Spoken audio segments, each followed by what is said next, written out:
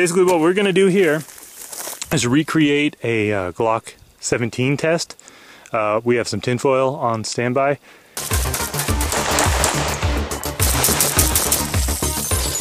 Yo dudes, this is Matt V2099 and today I'm here with the Glock 20. So I'm constantly asked to do Glock 20 videos. A few of you know I have a Glock 20. I actually have a playlist full of Glock 20 videos. But so I'll give you a little story for those of you who don't know what a Glock 20 is. So a Glock 20 is a 10mm auto pistol. The 10mm was invented in the early 80s for TSA agents, and so this is a big, powerful round, like more powerful than a 45 ACP. There was a major problem with this round, like TSA operators just couldn't handle how powerful it was, and it was too easy to limp wrist this gun. So what happened?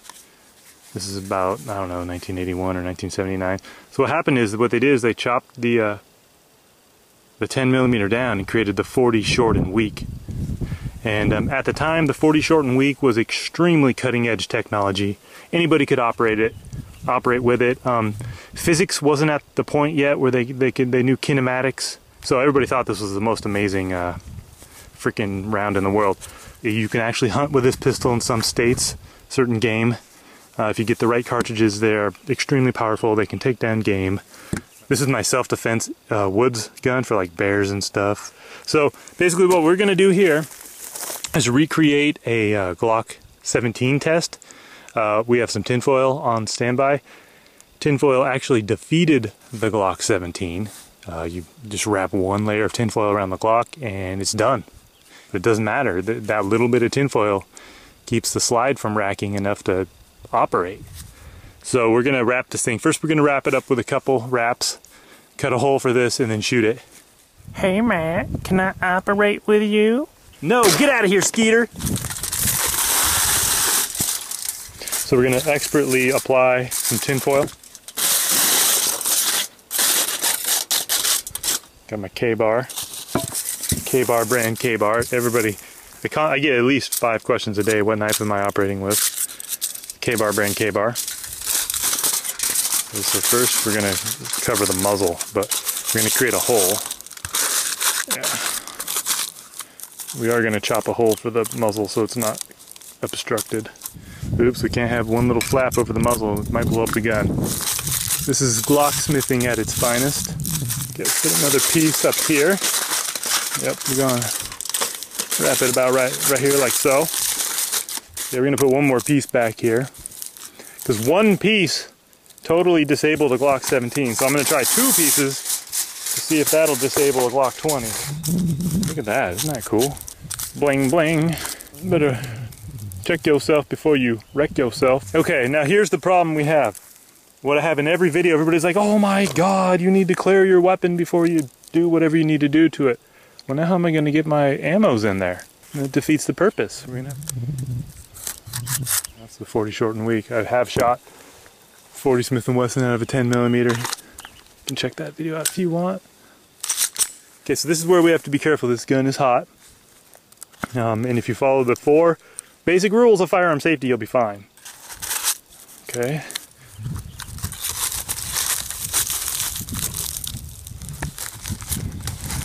Alright dudes, this is 2 pieces of tinfoil around the Glock 20. Let's see if the Glock 20 will defeat it, or the tinfoil will disable the Glock.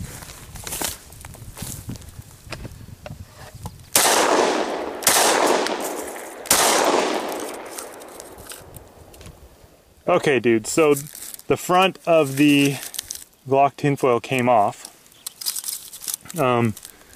The slide had no problem busting through the back. The 9mm couldn't do that. It wasn't strong enough to bust through the rear end of the tinfoil. So it busted a hole in there. That's pretty impressive. I think our problem was a lack of ejection.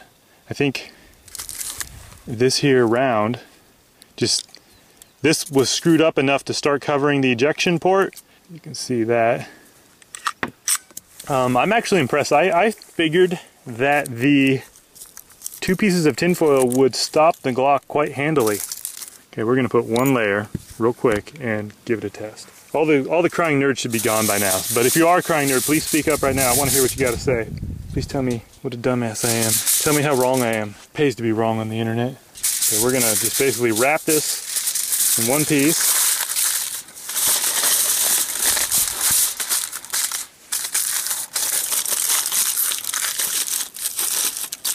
Note that we're staying behind the muzzle. I'm not pointing at anything that we want to destroy. There's a big dirt pile to my left here I'm pointing into. Big dirt piles over there. We're in a very safe location for operating. So we essentially have one piece wrapped around it. I'm going to cut a hole for the bullet to eject from. Glock 17, 9mm. This was enough to stop it. The slide does not have enough force to break the tinfoil. Alright dudes, we're going to scientifically test fire the Glock 20, following all the 4 rules of firearm safety here. The only problem is the Glock might randomly blow up on me because it's a Glock, but I mean, gotta live life, brah.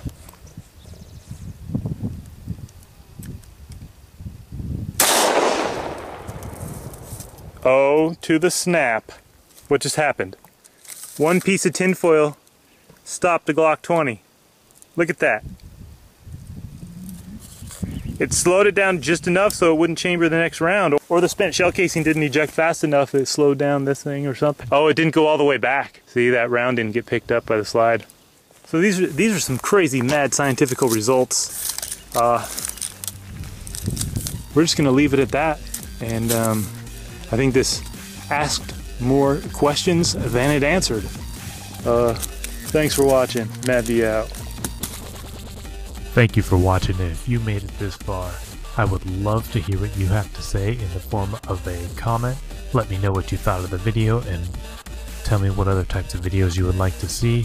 And if you want to drop a like or a dislike, that's also huge and I would appreciate it. Thank you, and Matt V out.